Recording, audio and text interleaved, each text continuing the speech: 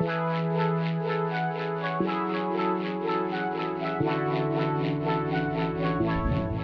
you need something? Let's build it! Hello and welcome to the 12th part of the Waterlust Sailing Canoe building series.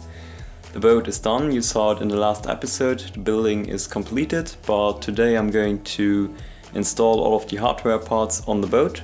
What I also did, quickly going to show you, is I built a very simple canoe seat.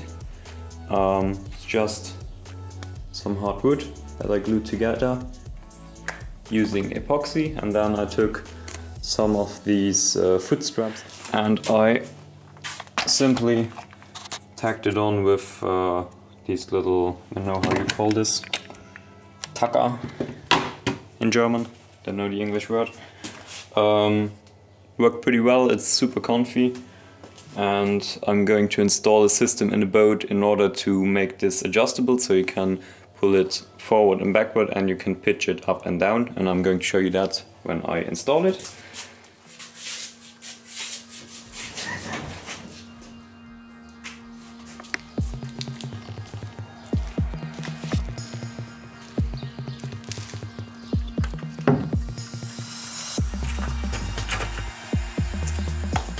So one of the first things I did was to install these brackets for the mast to sit on, so it doesn't fall out and wiggle around when it's on the boat. Simply secure it with a pin.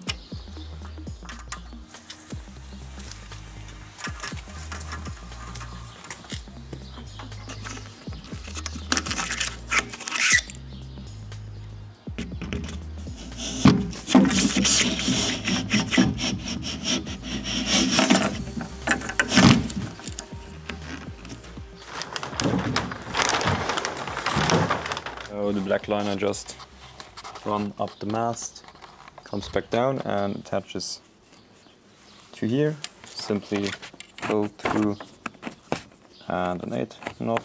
There we go. So you see the sail is simply bound onto here and then can be stretched back here with a little V-cleat.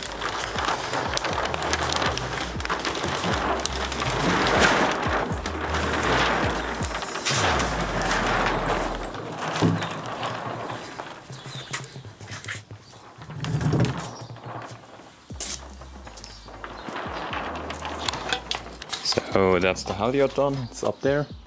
The second line running up is the lazy jack, so it basically runs up, comes down again, and then it attaches to the boom on the other side, up to this line right here. And what this does is if you lower the halyard, it's going to keep the boom in place, so the boom doesn't come down with the halyard. It's very practical.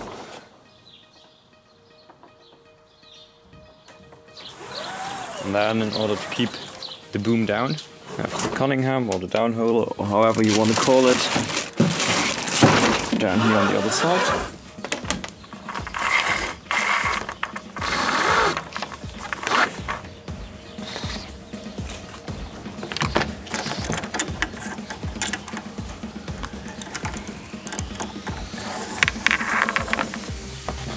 Here, up there, and down again.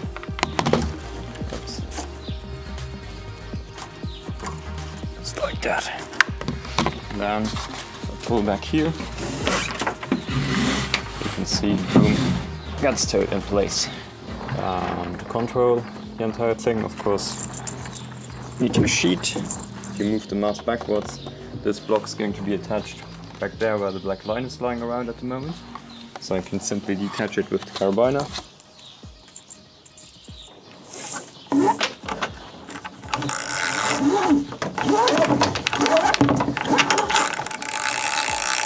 That's the main sheet all done. Simple 2-to-1 ratio, should be enough for the sail.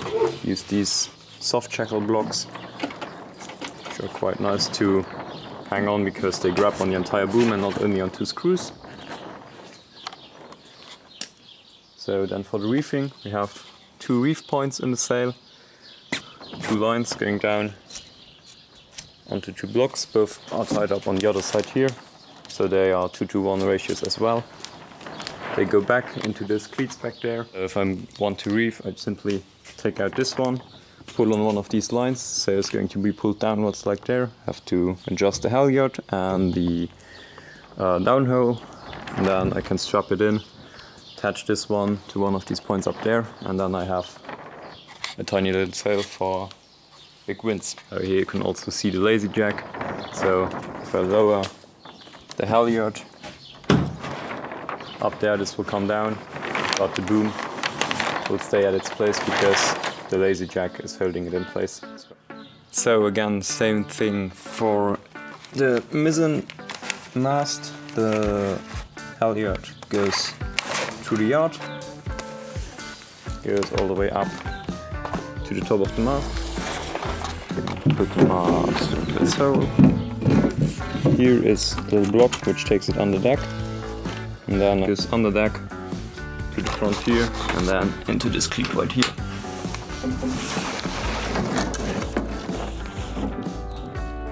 For the downhole, simply a knot through here, and then it goes up to this block, and then down into there to the front to tie it up.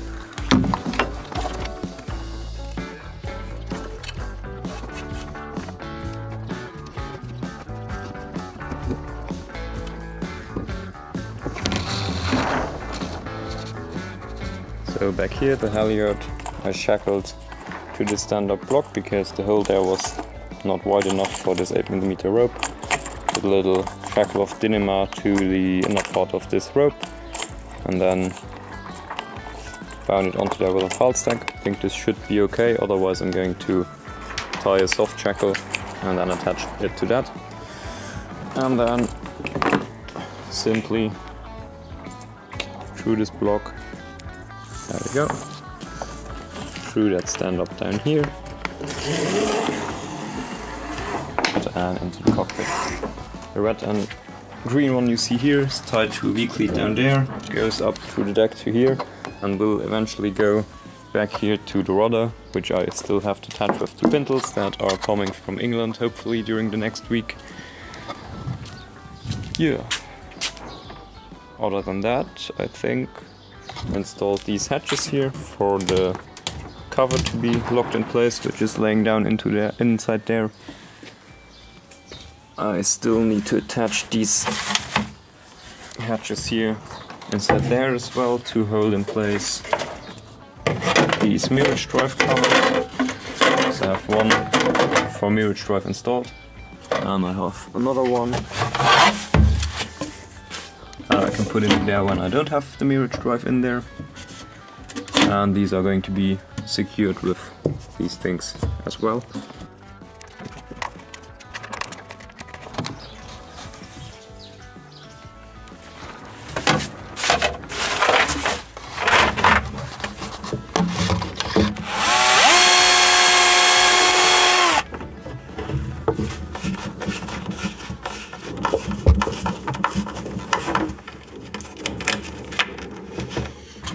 Nice.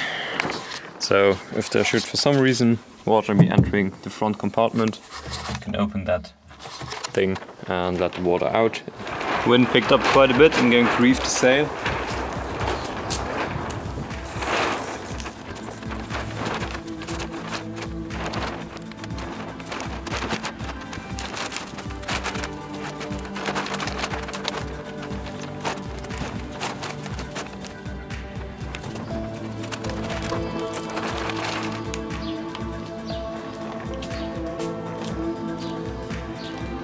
Doesn't look too bad. Never reefed a sail before, or a lug sail like this. I don't know if you have an idea how to roll this more properly. That would be nice. So you can just write that down below, because I think that this sail, well, it will not break, but it's not the best for the sail.